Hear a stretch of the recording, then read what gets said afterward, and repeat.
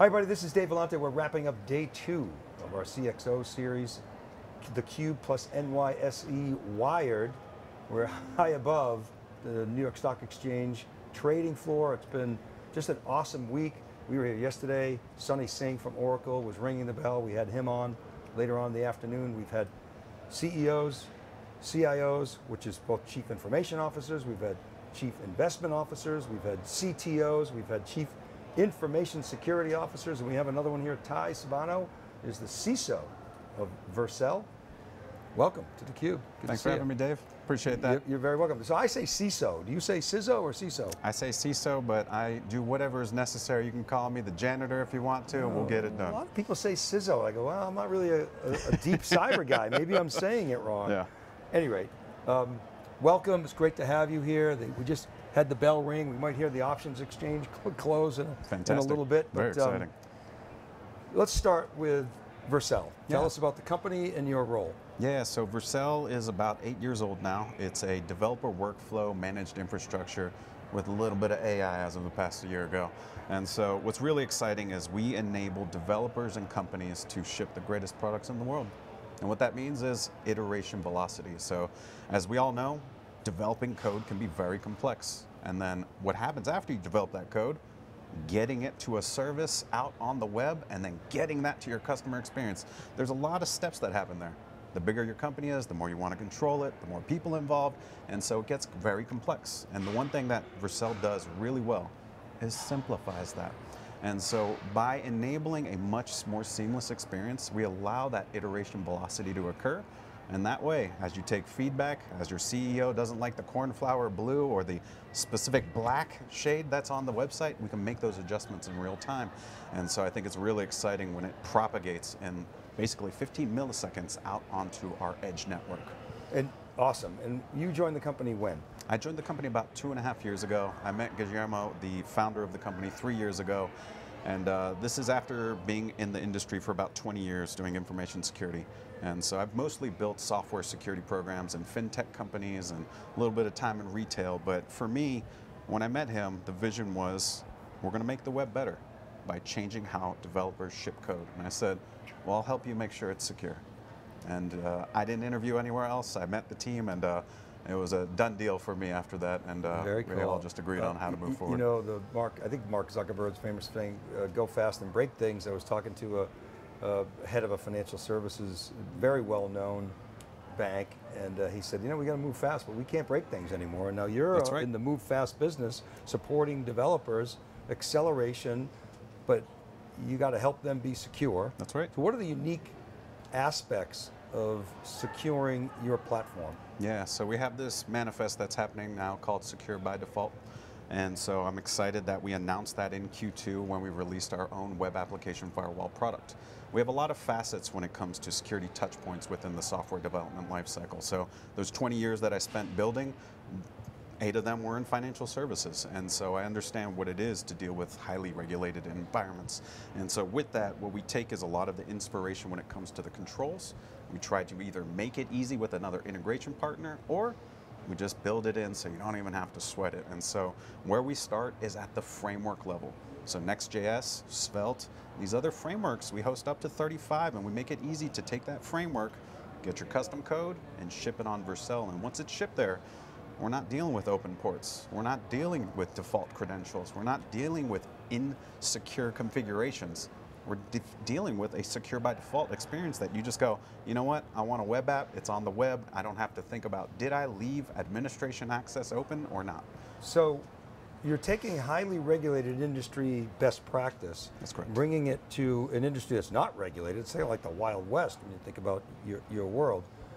And the other thing I'm inferring is people always talk about, and it's sort of this bromide that's thrown out there, you can't bolt on security, you got to design it in. That's right. That everybody says yes. But what does that actually mean? You gave 2 examples, no open ports, no default credentials. Those are the kinds of things that you lock down from minute 1, right? You start with, we don't allow that. That's right. But just double click on that a little bit. What does it mean to not bolt on security and design it in? So infrastructure is code. We all talk about it. We want it to be true. We talk about ephemeral infrastructure as well, so it's not long-lived. And so if there's something bad that happens, like a 0-day or a CVE, common vulnerability enumeration, that is out there that people need to go fast and fix, well, for us, it could just be an asset that is static and temporary, and then all of a sudden it's torn down and rebuilt. And so when we talk about like default ports, we have ADM 443, and really it's all forced over 443, which is traditionally soft, like SSL, TLS. And so as you secure HTTPS as opposed to leaving it at port 80, which is unsecured without the SSL certificate, we just make that easy. So you don't have to stress, well, hang on, David, what ciphers are we using? We can't use those ciphers, those are dated. We take care of that for you. So that abstraction, when you think about all the infrastructure, all the choices, and you talk about the big cloud providers, they're fantastic. Don't get me wrong, they're great.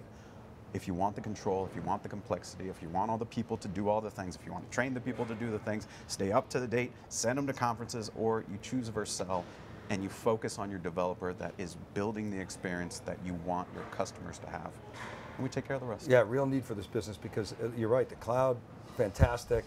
They do a great job, for the most part.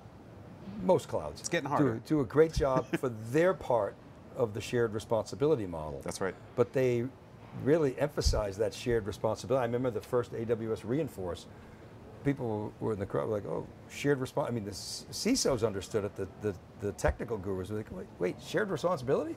I thought it's in the cloud. And so, you know, this was well before COVID, and people didn't really understand that they had responsibility to secure their, whether it was their applications or, you know, their side of the S3 bucket, et cetera. That's right. And so you had the cloud, became the first line of defense, but it's not the only line of defense. And what happened is the poor developer was asked, oh, by the way, we want you to now be a security expert. And he or she was like, well, I don't want to be a security expert. I just want to write code. So, and if everyone's the security expert, yeah, no one's the security expert, right? And so that's the challenge with that overly shared responsibility. You do need people on point. You do need to have the confidence. And I'm a firm believer, just like Vercel, in the shared responsibility model. So understanding, are you securing your code? Do you have proper authentication authorization in place? Or are you going to rely on us for this authentication? When I go, that's okay, you can do it on our platform, but if you already have single sign-on, wouldn't you rather just point to that tenant? You've done all the hard work, you've made the investment, make it seamless for your engineers to get over to. Ah, okay, so you can absorb existing practices. You don't have to rip and replace them to use Vercel. Our focus is just integration that makes your life simple. So, who are some of your favorite customer examples? Maybe you can name names, maybe you can't, but some ones that are sort of doing it right. Yeah, we have a lot of great marquee customers, many customer stories on our website. I think Under Armour one is that near and dear to my heart. You know, someone that's going through a digital transformation and understanding how they want to evolve their experience. We have some other fintechs that are starting to choose our platform, which for me is very exciting, because I know from the standpoint of what it's like to deliver in a banking or a fintech environment, it's not fast. It's going to be very slow. And by the time you want to do the next thing, you're still waiting to get approval to do the first thing. And so for us, again, when we go back to that velocity of change, we're hoping that the performance as well becomes that much faster. Because that first click, when you go to any marquee website, when we go to david.com, we want that experience to load fast. We want it to be snappy. We don't want to wait there watching the loading screen and all these little widgets are loading, and all you want to do is just check your bank account or check the latest update on the blog. And so for us, that speed is really important, and I think that's where our customers align with us when it comes to the concept of that great digital experience. So how do you spend your time? Like, how much of your time is spent with customers? How much of your time is spent with sort of internal engineers? It's evolved over the 2.5 years, and as I'm going into this next chapter, it will continue to evolve. So in my neck of the woods, I have security, I have IT, I have physical facilities, I have privacy compliance, and I have trust and safety. And so among all of those realms, I'm dipping my toe, but I'm also unifying a lot of the story, because at the end of the day, if we make any mistakes there, let it be IT with getting people their laptops to do their life's work at our company, or making a poor privacy decision or a great privacy decision to say we're going to get the data privacy framework out of the EU certified, because US Privacy Shield has been defunct for a while. You know, we want to stay ahead of the curve and meeting our customers where they want to be met at. Now, can we do everything for them at all times? No, but we will absolutely take that feedback. And so for me, it's probably about 85% internal and then 15% spending with customers. So you're also in charge of physical security, so maybe you are the CSO, Chief Security Officer. I asked somebody the other day, what's the difference between a CISO and a CSO? I think we're in the middle of trying to figure out what my title should be, but for now, CISO is no, but totally physical fine. security is obviously an important part of the whole equation. So now, are you part of the Tech Summit here? Have you participated?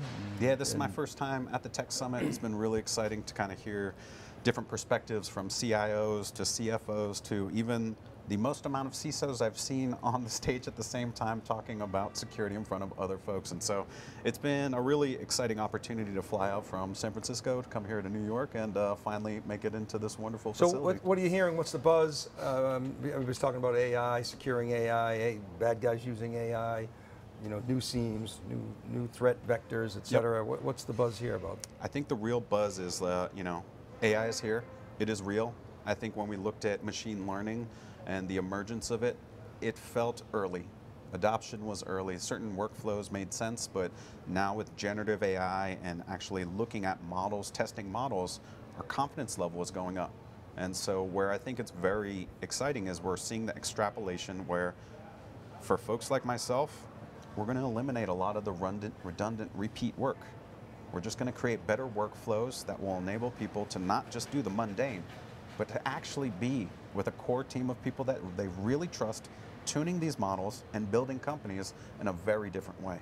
And so I think the future of a lot of organizational development is also going to change rapidly before our eyes. The other big buzzword we're hearing, of course, is agents and agentic. Nobody was talking about that 6 months ago. We started to write about it and research it a little bit, but that's a new seam, right? There's going to be new issues and vulnerabilities that rise up. You have any thoughts on that? Yeah, I think the term agentic is new for me as of about 2 months ago as well. Yeah. You know, trustworthiness is not. Ensuring that we have quality outcomes and we're testing those models, they're built in by the native provider. I think this is an area that most teams will also be able to now build in some of those guardrails. What are the things we don't want our employees asking about? What are the things that they shouldn't have access to? Like, should everyone be able to access salary data? No, probably not. But should the financial team be able to do it? Should the people operations team be able to do it? Yes. And so as we think of the permissions model, I think it's going to be critical as we think about these agents. Well, how much delegation are you granting it? This is nothing new. Authentication authorization has been the same for a long time. Now you have real agents, real avatars that are doing work for you and on your behalf. Now it's going to be indistinguishable. So I think this concept of non-human identities and this term that's been coined is going to be a lot more long-standing, and then we're going to have to care about these actions that are happening while we sleep because we've programmatically set something up to do work while we're not awake. Yeah, and you're going to have to authenticate agents, and people are going to be trying to, deep fakes of agents, right? That's correct. And so it's going to come in. They're going to try to get credentials, and who knows what kind of havoc they're going to wreak. What's the #1 challenge you face as a CISO, and is it the same or different than your CISO colleagues? Yeah, it's not quite the same. As a hosting provider, it's going to be trust and safety, and so abuse on our platform is one of those unique nuances. As developers can create at that moment of inspiration and create the world's best products, guess what? So can the bad guys. And while we have the signals, we have intent, we can shut down individual sites very quickly. What we've done is now integrated a better mechanism of reporting. We're finding the right partners out in the world that are trying to protect the internet with us, and we're striking up the proper collaboration as well. And so for us, as we look at these systematic problems, we don't just try and do point and click, shooting one by one. We want to make sure that we're systematically understanding these signals and behaviors, because if they show up on our platform one day, maybe they jump to a different provider, but they show up one day and they discover maybe we reverted some code, maybe they found a different bypass. We're now looking at a network and a series of events and signals to ensure that we can shut down a lot of that bad behavior. On top of that, we also want to retain and maintain the right levels of data, so we're not just making it disappear and sweeping it under the rug, but we're actually capturing the information effectively so we can continue that analysis and also work with certain partners outside in government agencies to make sure that we take care of those bad individuals as well. Well, Sai, thanks for coming up here above the stock exchange floor. Really appreciate your time and your perspectives. It was great having you. Thanks, Dave. All right, you're very welcome. All right, and thank you for watching. That wraps up our second day here of our CXO series, the Media Week with theCUBE and NYSE Wired. Go to SiliconANGLE.com to check out all the news. All these videos, they're always available on demand at thecube.net. And of course, check out thecuberesearch.com for all the deep dive research that we do. And don't forget to check out thecubeai.com. Thecubeai.com, that's our RAG, our retrieval augmented generated system. You can ask theCUBE a question, it'll give you an answer, it'll give you little short clips and outtakes. Really appreciate you watching. This is Dave Vellante for the entire CUBE team and the entire NYSE Wired team. Thanks for watching, we'll see you next time.